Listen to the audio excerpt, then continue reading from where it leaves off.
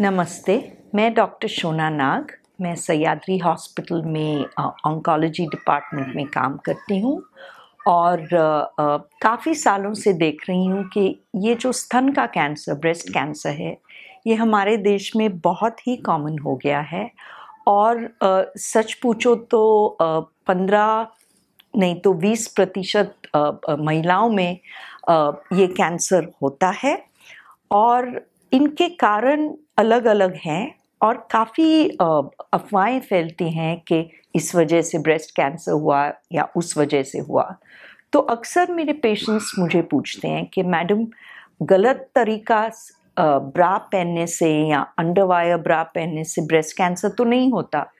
तो रिसर्च से ये सिद्ध किया गया है कि ऐसा नहीं है और ब्राज़िया तो ब्रेस्ट कैंसर का कारण बिल्कुल नहीं है।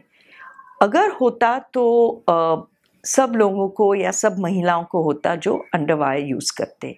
दूसरा सवाल ये उठता है कि डिओड्रेंट यूज़ करने से ब्रेस्ट कैंसर होता है, तो इस पे भी काफ़ी रिसर्च किया गया है और ऐसे प्रूव किया गया है कि ये भी ब्रेस्ट कैंसर का कारण नहीं है। फिर कई लेडीज़ पूछते हैं, मैडम ये हेयर डाई जो यूज़ करते हैं उससे तो नहीं होता ब्रेस्ट कैंसर? तो काफ़ी एक्सपेरिमेंट्स हो चुके हैं जिसमें हेयर डाई का इस्तेमाल किया गया है और छोटे छोटे एनिमल्स, मतलब जो हम चूहे पे एक्सपेरिमेंट करते हैं उसमें कभी कभी कई तरह के ट्यूमर्स होते हैं, लेकिन ये ह्यूमंस में नहीं प्रूव किया गया है। तो फिर ये ब्रेस्ट कैंसर का रीज़न क्या है?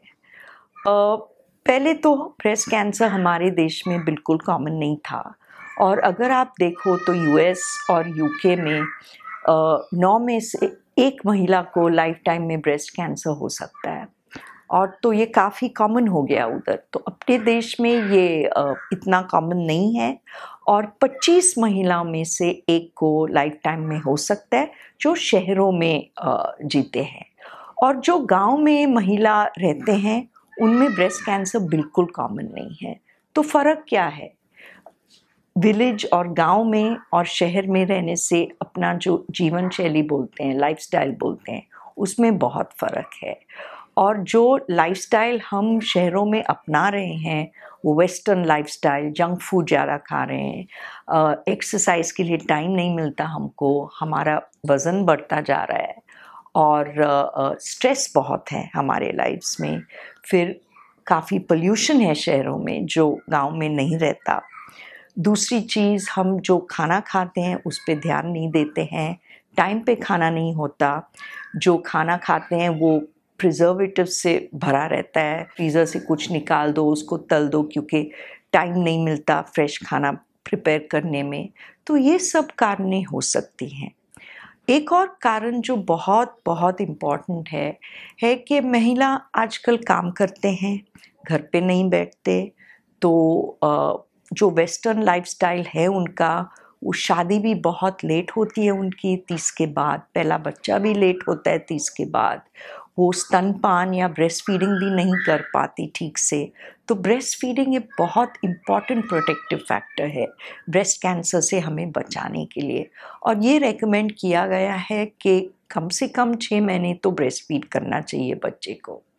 दूसरी बात, 30 से पहला बच्चा होना चाहिए और जितने हम बच्चे को ख्याल रखें और 2-3 बच्चे हों तो उससे ब्रेस्ट कैंसर का प्रोटेक्शन मिलता है हमें।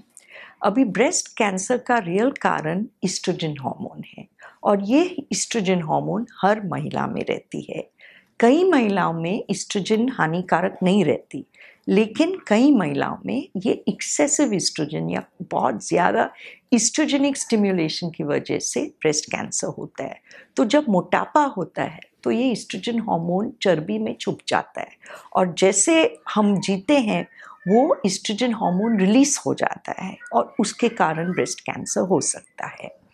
अभी एक लास्ट रीज़न जो रिस्पॉन्सिबल है, जो जिम्मेदार है ब्रेस्ट कैंसर के लिए, वो है हेरिडिटरी, मतलब जेनेटिक कॉज, जिसके मतलब 5 से 10% ब्रेस्ट कैंसर्स हेरिडिटरी हैं। तो 90% कैंसर्स इसकी वजह से नहीं है। हेरिडिटरी का मतलब क्या है कि फैमिली में होता है, और ये जो फैमिली में खराब जीन्स है BRCA1 और BRCA2 ब्रेस्ट कैंसर के, वो पास हो जाते हैं एक जनरेशन से दूसरे जनरेशन तक। तो जब एक लेडी आती है और उसका एज बहुत यंग होता है और ब्रेस्ट कैंसर काफ़ी अग्रेसिव टाइप का होता है, तो हम उसे हमेशा पूछते हैं आपके फैमिली में किसी को ब्रेस्ट कैंसर है, फादर्स के साइड या मदर के साइड पे। और हम फिर ढूंढते हैं कि अगर समझो मदर को हुआ है ब्रेस्ट कैंसर, या मासी को हुआ है ब्रेस्ट कैंसर, या ग्रैंड मदर को हुआ है ब्रेस्ट कैंसर, तो ऐसे क्लोज रिलेटिव्स में एक या दो से ज़्यादा रिलेटिव्स को हुआ है, तब ये हेरिडिटरी होने के चांसेस बहुत हाई होते हैं। तो हम फिर जेनेटिक टेस्टिंग रेकमेंड करते हैं। घबराने की बात नहीं है। अगर आपकी बुआ को या एक रिलेटिव को काफ़ी दूर के रिश्ते में किसको ब्रेस्ट कैंसर हुआ है, तो वो यूजुअली हेरिडिटरी नहीं है। तो प्लीज़ आप डरिए मत। The best way to prevent this disease, जो प्रिवेंशन बोलते हैं हम ब्रेस्ट कैंसर के, खुद का ख्याल रखना और खुद के लाइफस्टाइल और जीवन शैली पे थोड़ा सा ध्यान देना। आप रोज़ आधा पौना घंटा निकालिए अपने लिए, एक्सरसाइज कीजिए। मोटापा दूर रखने से ब्रेस्ट कैंसर भी दूर रहता है। प्लीज़ आप डाइट पे थोड़ा ख्याल रखिए।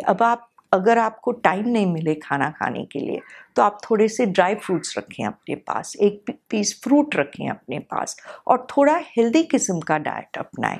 उससे आपको आगे चल के बहुत फ़ायदा होगा। और एंड में मैं यही कहना चाहूँगी कि prevention is better than cure. ये बीमारी हम अपने आप से दूर रख सकते हैं, हम ये धोखा को काफ़ी टाल सकते हैं, लेकिन ये पॉसिबल है आपके कोऑपरेशन के साथ। ब्रेस्ट कैंसर एक ऐसी डिजीज़ है जो प्रिवेंट हो सकती है, और जो अगर जल्दी डिटेक्ट हुए पूरी तरह से क्योर भी हो सकती है। Thank you.